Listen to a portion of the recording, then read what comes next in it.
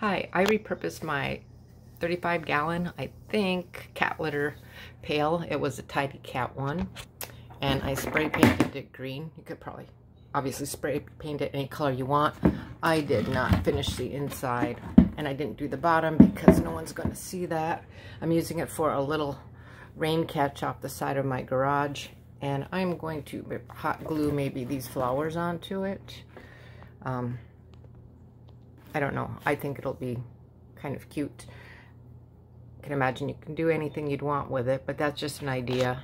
And I've also seen people put bags inside, plastic bags, and ice and use them as little quick coolers on the go. So spray paint like whatever team you like on it and for tailgating. All right, enjoy your cats.